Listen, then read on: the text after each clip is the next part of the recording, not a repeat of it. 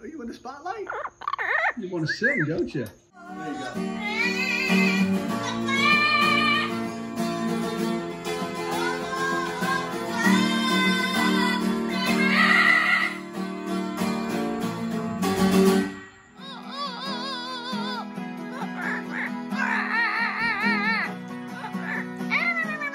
This is his absolute joy in life right now.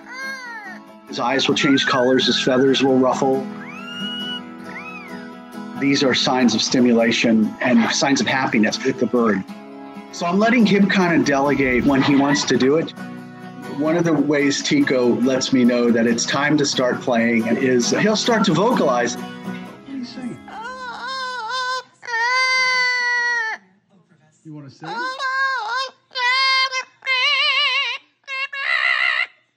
You want to sing, don't you? That's when we know it's time to perform.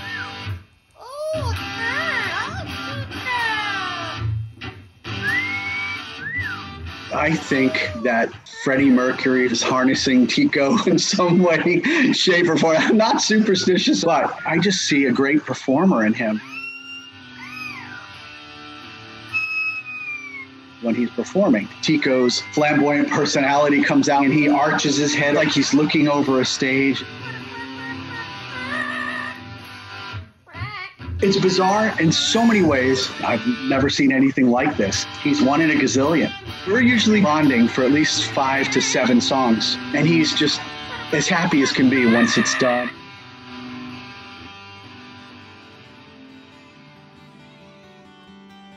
After a jam session, sometimes he wants to hang around with us, so he actually steps up on my arm. Hey, buddy, how you doing?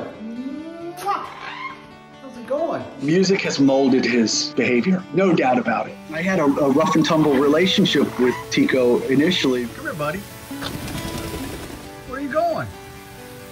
I was the one that he always bit. Don't be chewing that. Don't chew that. No. One day we were home, I'm playing acoustic, trying to practice my chops on it, and the bird starts screaming. So I didn't throw in the towel. I walked over and I started playing it.